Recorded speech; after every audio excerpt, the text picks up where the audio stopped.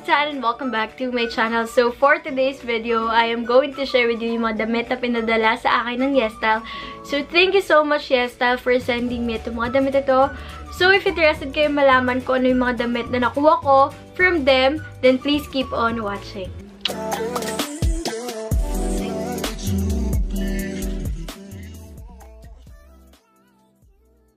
First na nakuha ko from them is this bag. Ayan. Alam ko namang hindi na to bago sa inyo kasi ang dami nang may ganito. Pero kumuha lang ako ng color black and meron na akong ganito in white. So, ayan. Sobrang bagay lang siya sa mga, alam mo yun, boring outfit, ganyan. Yung mga pants ka lang, tas crop top, tas ganitong bag. And then, chunky shoes. Ayun. So, kumuha ko na ganito kasi, ayun, sobrang uso ng ganitong bag, like vintage bag style. Ayan.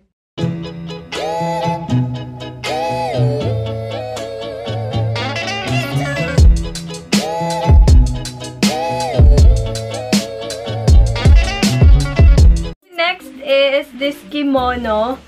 Ayan. So, ang daming na-curious kung kimono ba daw yung suot ko or polo dun sa post ko sa Instagram wherein nakatag yung Shopee, yung color red. Hindi po yung kimono, guys. Like, oversized polo lang yun na nagmukhang kimono kasi ang liit ko. And, ayun, ito, finally, kimono na talaga siya. Sobrang ganda ng design niya sa likod. Like, hindi siya pala makikita ng maayos, kaya ako magta-try on haul. So, basically, ayun, ang ganda niya, color black, and sobrang sakto nito. By the way, wala pala itong size. Ano lang siya, one size. Pero kung feeling nyo naman, magka-height tayo, or, ayun, 4'11 lang pala ako, by the way. So, sobrang sakto nito sa akin. Like, hindi siya sobrang haba, di rin naman siya sobrang ikli. So, meron siyang kasamang ganito. Ayan, tatali mo lang siya. Pero kapag sinuot ko to, hindi ko siya lalagyan ng ganito. Like, mag-throw lang ako ng kimono din.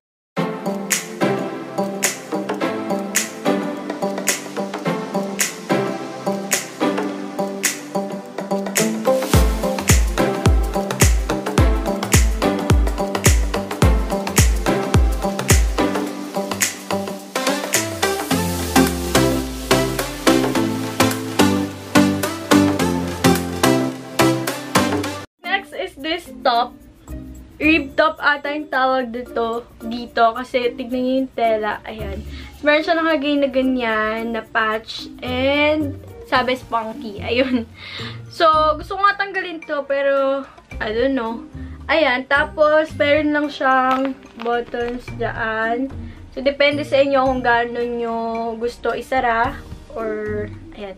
Pero sa akin, pag sinuot ko siya, ayan, naka-open yung baba, balikalahati lang yung naka-close.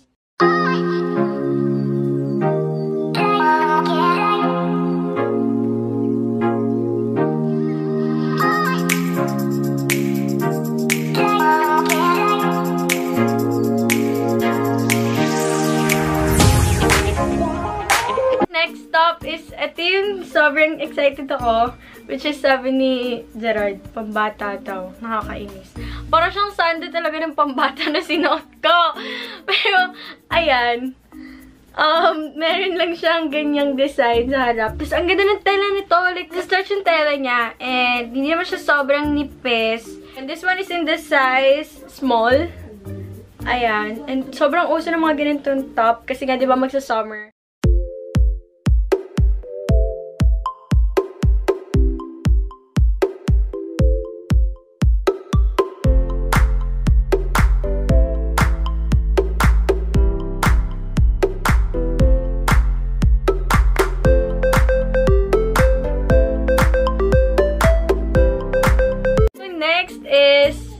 Itong long sleeves na merong ganyang design, ganyang print. Ano siya, neon yung print niya. So, ang ganda nito kapag gabi. Yung sinuot. Medyo ganyan yung dito niya, like yung mataas dito, pero hindi naman sobrang sagad to the point na parang turtleneck na. Hindi naman ganun. And crop top pala siya. Like, ayan, kapag sinuot ito, ganda niya kapag meron kayong abs. So, mag-workout na tayo, guys. Okay. So, yun. Tapos, hindi naman sobrang init nung tela nito. Yun lang is parang sa mga rash guard, yung sa pang swimming. Ganun yung tela niya. So, ayun. Hindi ko alam kung pwede pa to ipang swimming or what. Pero yun, ganda niya.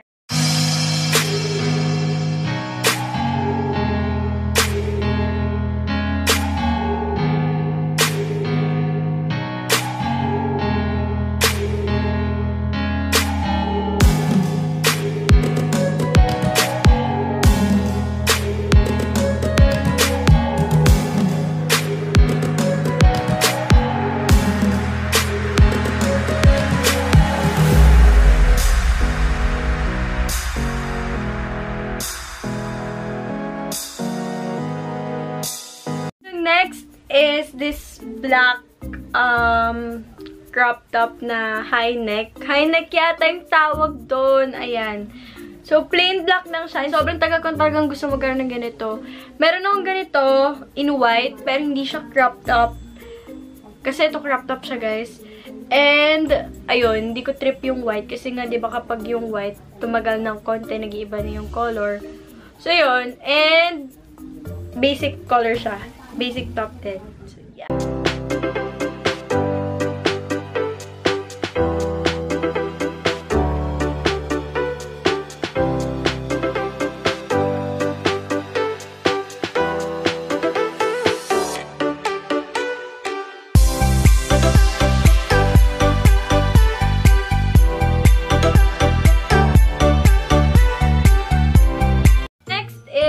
Shirt na mali ako ng size na nakuha. This one is in the size small, pero sobrang sakto niya sa akin. And kung kilala niyo ako, ayun, hindi pa ako mahilig sa mga saktong shirt. Gusto ko lagi is oversized shirt. So this one is in the size small, and ganyan lang yung design niya. A cat. Tapos parang drawing ng bata, ganon. And ang ganda ng tela nito.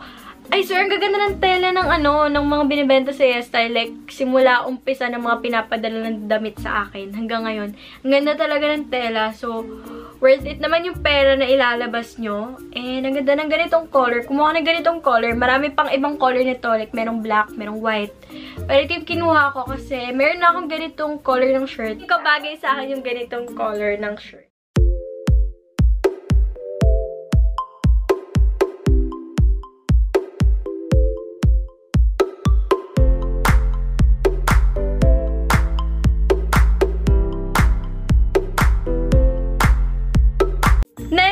Is this dress na sobrang na-in-love ako. Like, I'm not into dress.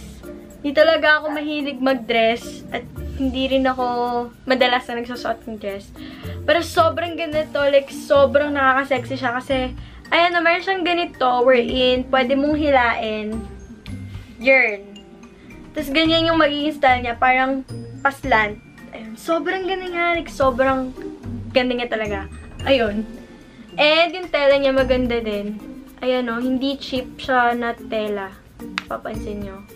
Tapos, mayroong mga iba't ibang kulay nito. Pero, ito yung pinili ko kasi first time ko magkaroon ng ganitong kulay ng damit. Kasi nga, lagi ako diba black or white sa basic color. Pero, ayun. Para may iba naman.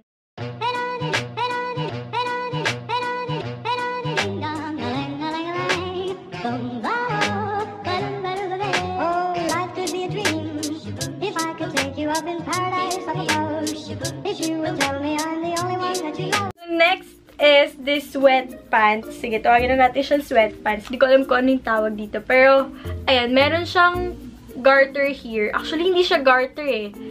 Tsaka yung tela niya, guys, is, ayan o, dito lang sa likod na part yung garter. Ayan o, pansin niyo ba? And sa harap, hindi ko alam kung anong tawag dito sa tela nito. Pero sobrang comfortable ng tela niya. Ayan. Then, kumuha lang ako ng color white kasi wala. Feeling ko ang clean tignan ng color white. Pwede siya pang labas. Like, pwede rin siyang pang gym. Depende sa inyo kung paano siya popormahan. Pero, ayun. Buti na lang, sakto lang yung haba nito sa akin. Kasi minsan yun yung talagang problema ko sa mga ganitong type ng mga pants. Ayan. Hindi sakto yung length. Kasi nga, liit ko, diba? 4'11 lang ako. Anyway, this one is in the size medium. Pero sobrang sakto niya sa akin. Medyo lang maluwag tong dito. Pero since, ayun, detalye naman siya, or dihila, ayun, pwede niyo siyang sikipan.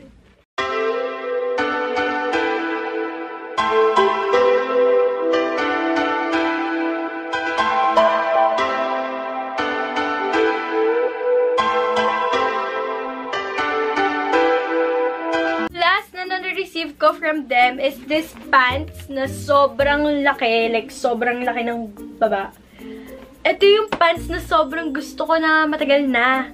Kasi, ang ganda niya pormahan. Chunky shoes. And yung dito niya, sobrang sakto lang ng fit. Pero pwede nyo siyang lagyan ng belt if ever na talagang, alam niyo yun, maliit yung waist nyo. Ayan. Pwede nyo siyang lagyan ng belt kasi meron namang lagay ng belt. And Ayan, ganyan yung design niya. First time ko magkaroon ng ganitong design ng pants. Ayan, may bulsa lang siya. And, sobrang wide ng baba niya. Literal na wide talaga. So, ganda na to. If ever na kayo ng chunky shoes or ng heels, ayan, maganda siya. Then, crop top na fitted na white or black. Plain.